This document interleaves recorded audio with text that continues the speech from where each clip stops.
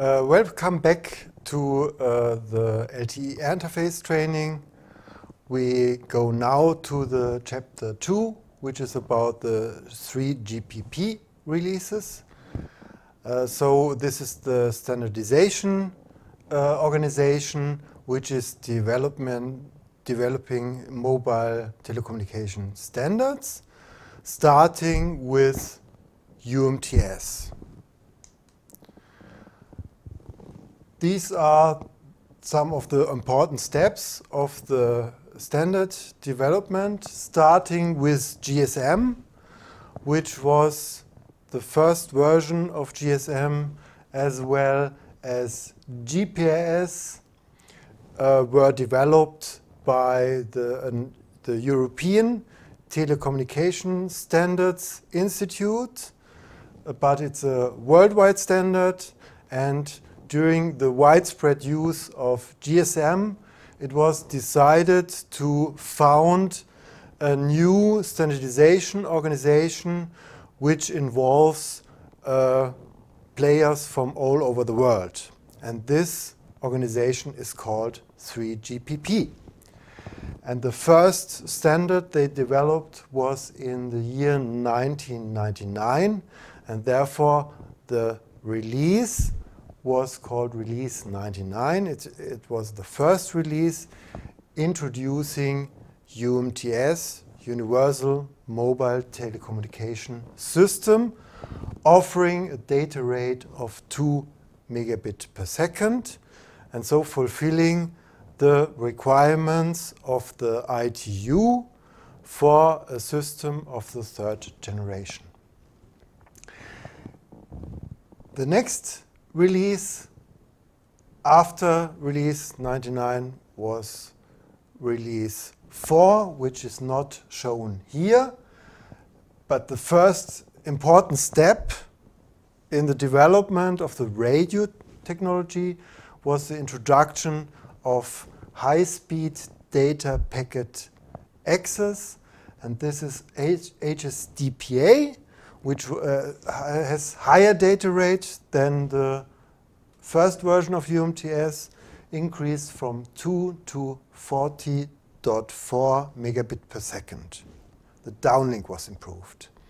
The next important step for the radio technology was in Release 6, and it was about the uplink. HSUPA, high-speed uplink packet access, enhanced uplink is also another term which is used for this technology, and it offers 5.76 megabit per second in the uplink. A further development was in the Release 7 and 8 on UMTS, which is called HSPA. HSPA includes as well as HSDPA downlink improvements, as well as HSUPA uplink improvements. And the plus shows that there are still further improvements, higher data rates, including MIMO transmission, transmission on several carriers simultaneously, offering data rates up to 42 megabit per second. The 3GPP Release 8 was the first version, the first release which introduces LTE interface with data rates up to 300 megabit per second. The standard, we have still already other releases. One important step next after Release 8 is Release 10, introducing LTE Advanced. And in 2016, we have already seen the finalization of Release 12, and already opened the Release 13 and 14. And we have already some developments on the 5th generation, which is expected for release 17, which will be in around the year 2020. So the next chapter is about the radio interface technique.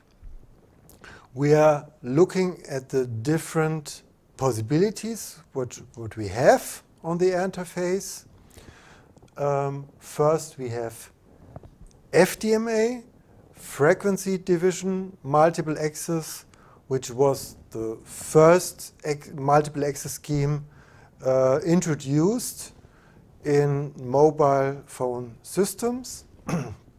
Then we have TDMA, which was only possible after introduction of digital systems, because we have division in time, and this needs digitalization. Then the third option is CDMA, which is code division multiple access. And finally, we have OFDMA, orthogonal frequency division multiple access. So let's start with frequency division multiple access. In this multiple access schemes, the different users use different frequency channels or frequency carriers. So here in this picture you can see we have a capacity for 4 users on the interface, which can be distinguished in the frequency. So the capacity of one frequency carrier can be used by different users simultaneously or quasi simultaneously by using TDMA technology, time division multiple access. So in this case, several users use the same frequency channel, but they send and receive at different times. So they can be, the system can distinguish between the users by the so-called time slot. Let's have an example. The most important system which uses TDMA is GSM, where on one frequency channels there can be phone calls from up to 8 users, and there's also a high capacity feature in GSM, multiplexing up to 16 users on just one frequency channel.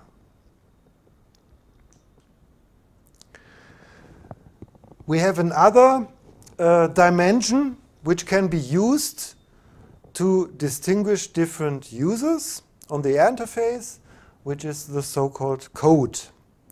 In this case, several users use the same frequency at the same time, but they can be divided by using different codes, which are orthogonal to each other, and by multiplying the received signal by a certain code, I can extract the signal from just a single user. This is CDMA.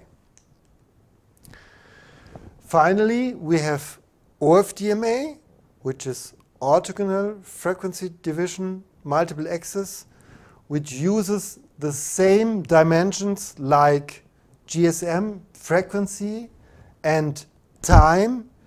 The difference lies in the orthogonality. Means that the so-called subcarriers, which are used by different users, are precisely orthogonal to each other. This means they don't interfere with each other. In contrast to GSM, where we have to use a certain frequency gap between different users so that they have no interference. Here we have the orthogonality, and this guarantees that there is no interference between neighbor frequencies. And you see also in LTE, in OFDM, we use the time frame as another possibility to distinguish between different users.